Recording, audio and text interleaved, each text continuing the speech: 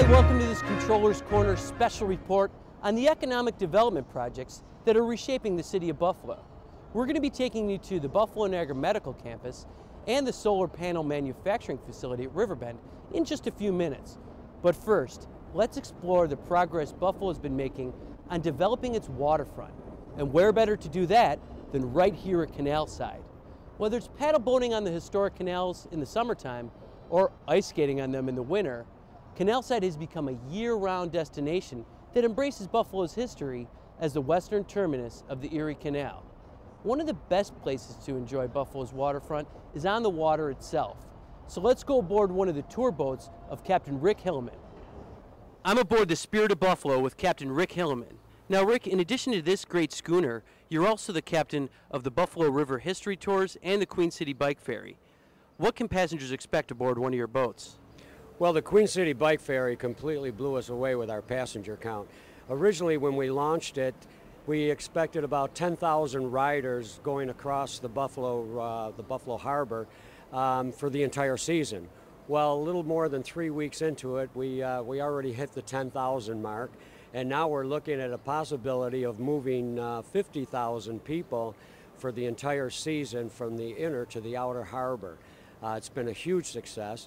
The Buffalo River History Tours, we started that 4 years ago, and that's increasing every day, and telling the story of the city of Buffalo, what we're all about, how we began, and the history of the Erie Canal, all of the grain elevators up the Buffalo River, so that's a huge success with us, and we plan on having that continue.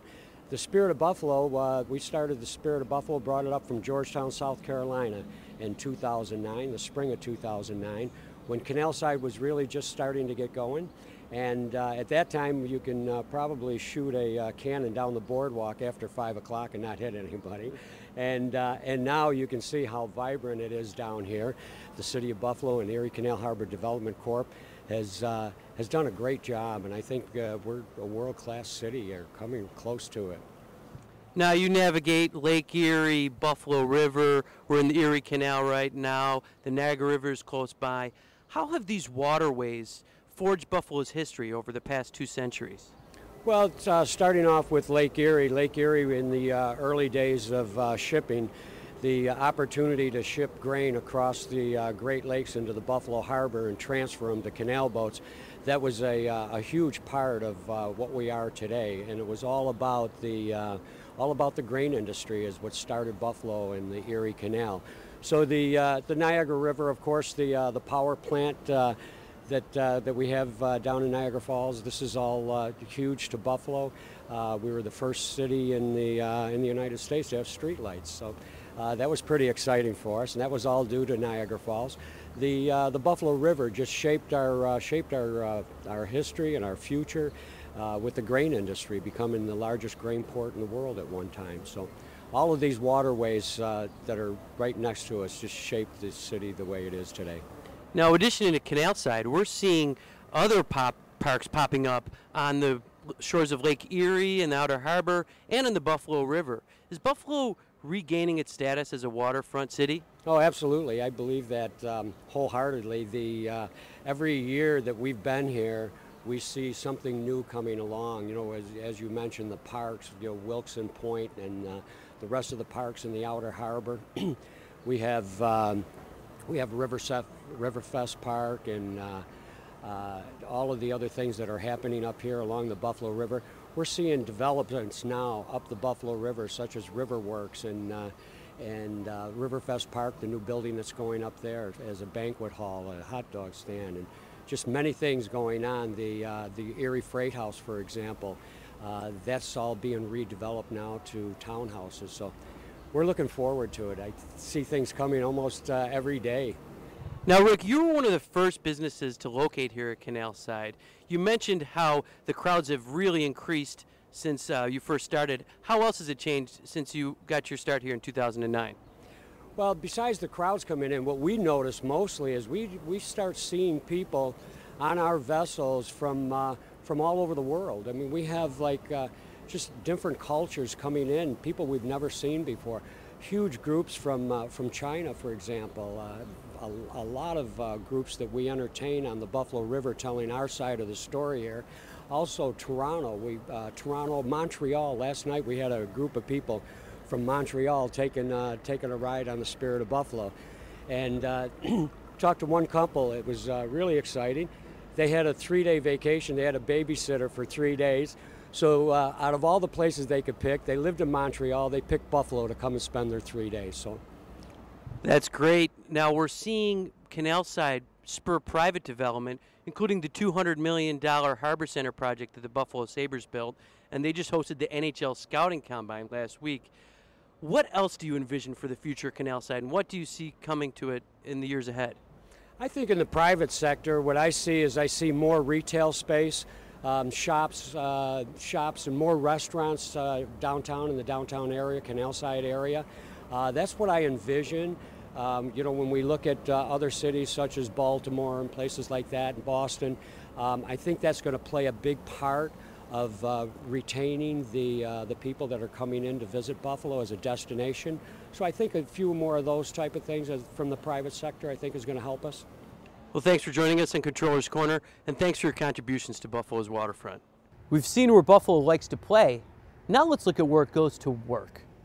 I'm here at the Buffalo Niagara Medical Campus, where a new children's hospital and the University at Buffalo's new medical school are currently under construction. Once complete, these projects will join Roswell Park Cancer Institute and Buffalo General Hospital as the main anchors of the campus, and they'll employ more than 17,000 people. But the goal of putting all these entities into one place is to foster the collaboration and innovation that will lead to new startup companies. And the plan is working. More than 140 new companies have started here at the campus, feeding off the synergy and brainpower located here. Helping these startups succeed is the goal of Pat Whalen, a one-time entrepreneur who's now the Chief Operating Officer of the medical campus.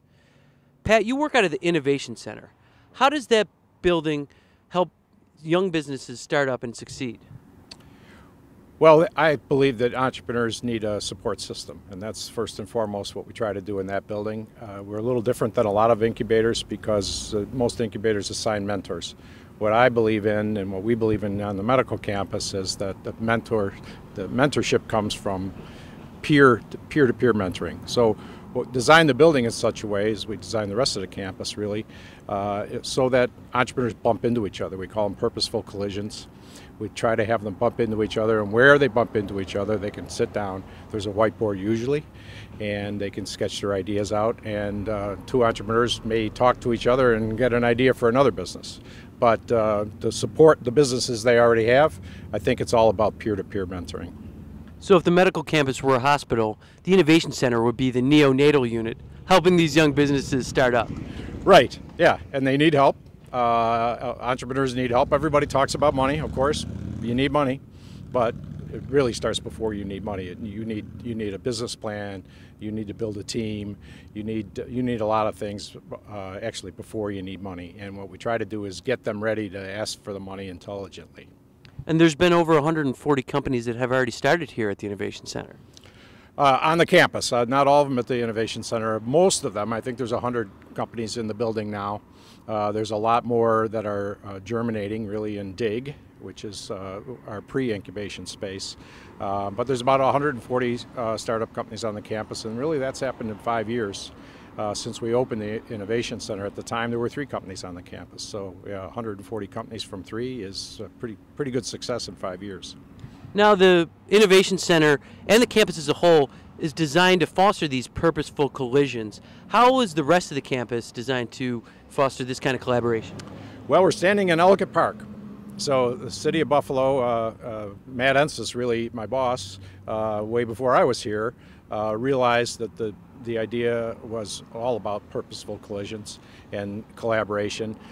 He went and campaigned in Washington, got the federal government to come up with some money to develop this park here. That money flowed through the state DOT and the city of Buffalo, and the city of Buffalo's team designed this park with us, and as you can see, the park is designed in such a way that it hopefully gets people out of these buildings on the campus, walking, and where they pass each other, there's benches in the park, and since we can't put whiteboards in the park, we're deploying sidewalk chalk so that the entrepreneurs or researchers can sketch out their ideas on the sidewalk, take a picture of it with their phone, and use that instead of a whiteboard. Buffalo Comptroller Mark Schroeder recently took analysts from Fitch Ratings on a tour of Buffalo, and you led the part of the tour that dealt with the medical campus. What did you show these analysts? Well, we started where the research happens because obviously the entrepreneurs are important, but I think that's the end game. Obviously, the member institutions have other goals. Kaleida and Roswell are interested in great outcomes in clinical care. University of Buffalo is interested in research. Roswell is interested in research. University of Buffalo is interested in education. But out of that, all those people now that are reaching critical mass with all those people on the campus, that results in ideas. And what we're trying to do at the Innovation Center is germinate those ideas in the companies. So what we did on the tour is we started where the research happens and the education happens and the clinical care happens, because without that, without Kaleida, Roswell, U of B, and our other member institutions, we really don't have the innovations. We don't have a need for the Innovation Center because the innovation is really coming from the researchers and the member institutions. So what I tried to do on the tour was show the Finch people the whole gamut. It starts at the other end of the campus with research and education and clinical care, and then it works up its way up here to where we try to commercialize that research. Now, have any businesses outgrown the Innovation Center and branched out into the community? Yes, we've had a couple of graduates from our incubator in the Innovation Center. And it's interesting that a lot of times they outgrow the incubator and they want to stay. But if they're not in the life science space, our job is really to grow those businesses and get them out to the private sector. So we've had some outgrow the incubator in the Innovation Center and move down in the Innovation Center. So right across the street is Mobile Healthcare Connections. They were our first tenant, and they occupy about 8,000 square feet of space on the first floor. They're in the life science business, and they needed access to the clinicians and the research that happens on the campus, so they're still on the campus. But generally speaking, we're trying to grow the companies and get them out of here in the private sector with the private sector landlords and real estate developers.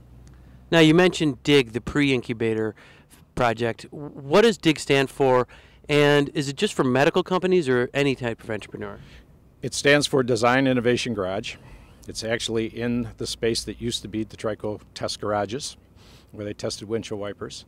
It is not for only life science companies. In fact, in the Innovation Center, we have DIG, which is pre-incubation space. We have accelerators, 2 accelerators, 43 North and Z80, and we have an incubator. And those 4 operations really are not just for life science companies.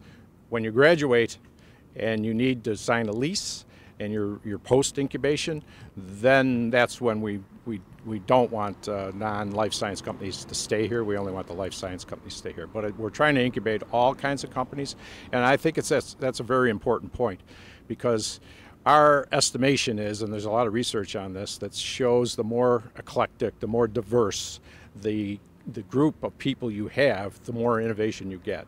So we're actually trying to get all different kinds of companies in the pre-incubation space and the acceleration space and the incubation space, because the more diverse that group is, the more innovation we get.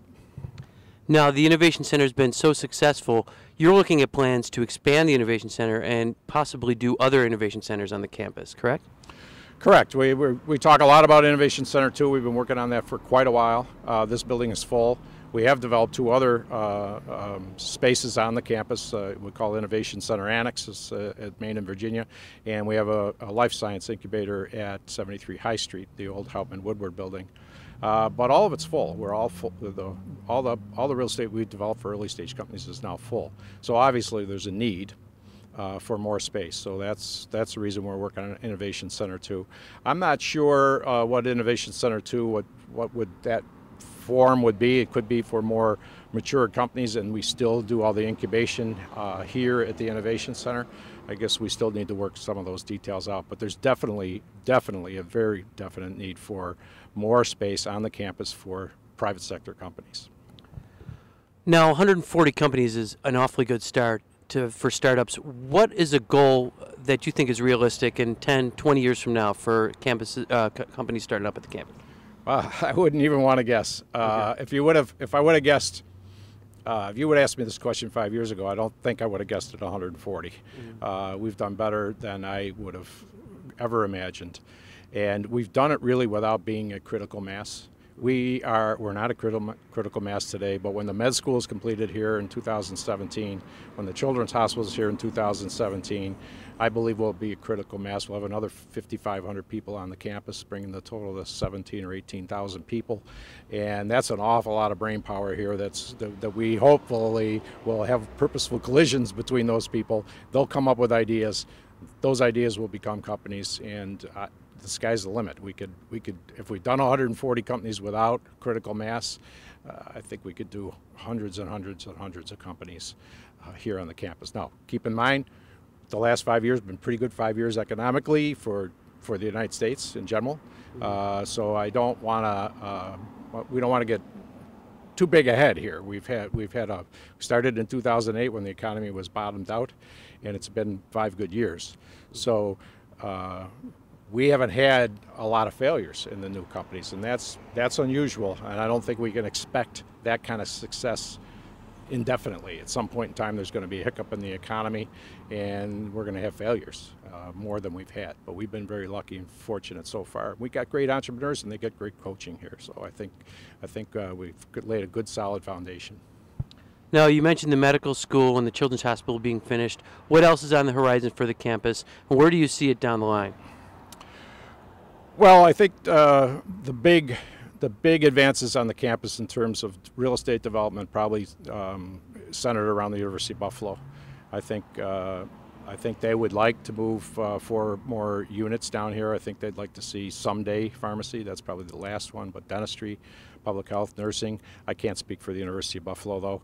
I think those would be big additions. And then obviously the private sector companies. We have we just read that Empire Genomics is looking for a newer facility, and they're raising $14 million. Kinex is doing well. So we're going to have more of those successes, and those successes are going to drive more development of buildings. The Innovation Center 2 would be a good example. We need to find space for these companies. We don't want them to leave. So that's a really important thing for Buffalo, I think. The growth of the medical campus is part of Buffalo's shift towards science and technology and away from the heavy industry that once dominated its economy. Nowhere is that shift more evident than right here. Once a sprawling steel plant, this site lay dormant for decades after the plant closed. Now under construction is Buffalo Riverbend, which will be the largest solar panel manufacturing facility in the Western Hemisphere. At 1.2 million square feet, this $6 billion project will create 3,000 permanent jobs. I'm speaking with Frank Ciminelli, Vice President of General Contractor LPCiminelli, on the scale of this massive project. Now, Frank, what are the unique challenges of a project of this scale, especially one on such an accelerated timeline? Well, you hit the first one right on the head. It's the pace at which we're delivering this massive project, 1.2 million square feet in about in a little less than 18 months. Beyond the sheer magnitude of the job and the speed, we have the unusual nature of this being a brownfield reclaimed steel factory and the surprises we find in the ground, coupled with what I refer to as the speed of what industry wants and the fiduciary responsibility with state funds. That that yin and yang is also put some challenges on the staff. Now this plant will create 3,000 permanent jobs once it's open. How many construction jobs are resulting from this project? Right now there are about 450 tradespeople on site, plus about 50 people in our trailer complex. At full peak, we expect somewhere between 1,200 and 1,500 tradespeople to be on site. Now, can you put into perspective just the size of this project and a better understanding of what it compares to? Well, it's 1.2 million square feet under roof. So to put that in perspective for somebody that really doesn't appreciate the magnitude of it, that's approximately 8 Walmarts under a single roof. Now, this was a former steel plant. What kind of evidence have you found of its previous use? Well, I jokingly say that every shovel's a new adventure out here because the process of decommissioning a steel plant doesn't require them to pull out anything that was underground out of the ground. So the sheer mass of this plant, the structures were everywhere, and so we've encountered old steel foundations, some scrap steel, building components, all kind of buried right under the ground. So we plan everything underground as if we're going to hit something. So we have a lot of pre-excavation, pre-drilling, so that we're doing everything in preparation for the actual work, so that by the time the tradesmen that actually need to do the work come through here, they're working through virgin soil. We've already cleared the other stuff out of the way. Now, you mentioned a steel turbine that even your heaviest equipment had trouble lifting out. Yeah, the excavators in the backgrounds are the little ones. The big ones are gone now, but it took quite an effort just to scratch some of them out of the ground. Now, this project includes a $5 billion investment by Solar City, which is led by international business magnate Elon Musk. What makes Buffalo attractive to investors of his caliber? Well, I think not to speak for him, but from my understanding, obviously the state's investment was a big piece of that. Not to mention the local infrastructure, our proximity to major cities for transportation, and obviously skilled workforce. Are the shots in the arm. Now, this site is nestled in between several neighborhoods, residential neighborhoods. What impact will this project have on those neighborhoods and as the economy as a whole? Well, we've already heard about some investment coming just down South Park for some of the support retail restaurants already getting prepared for ultimately the 1,400 employees that will work at this plant. That hasn't been, this plant's been dormant for 20 years. So obviously, what the neighborhoods that used to support this facility will be the initial benefactors of that new use. Now, we mentioned this accelerated timeline. When did you get started here, and when are you going to finish up? Well, I think groundbreaking was September 18th, and that we started scratching out the initial building foot based on the initial concept plans, and we went through a process where we were designing and constructing kind of in a just-in-time manufacturing type process. So we started in September. We were pouring foundations through the winter. We started steel erection in mid-February. As you can see, we're nearing topping out.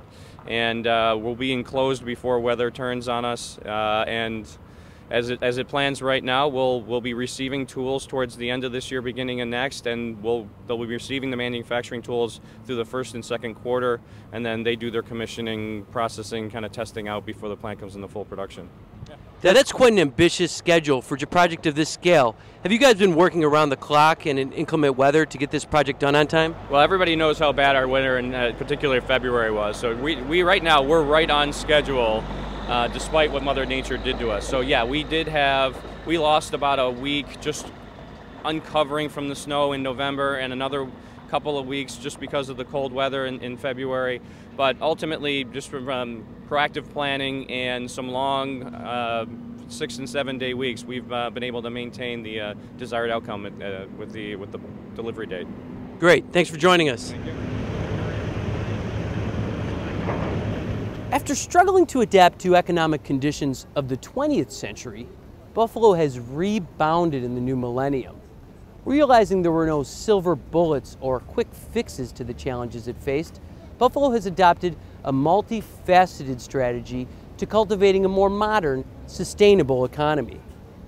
A new day has dawned in the city of good neighbors, one filled with optimism and enthusiasm for the future of Buffalo and its citizens.